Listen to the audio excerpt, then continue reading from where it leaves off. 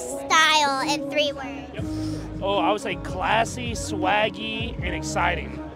I like that.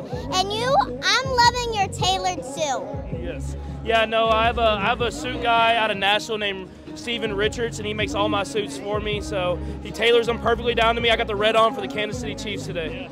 I'm loving it. Okay, what makes a shoe luxury?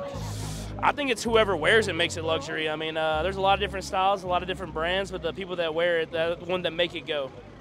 Yeah, that's true. How old were you when you found your style? I think I've always been stylish. I was wearing the shoes whenever I was young. I'm wearing them now, so I'm going to try to keep that style going.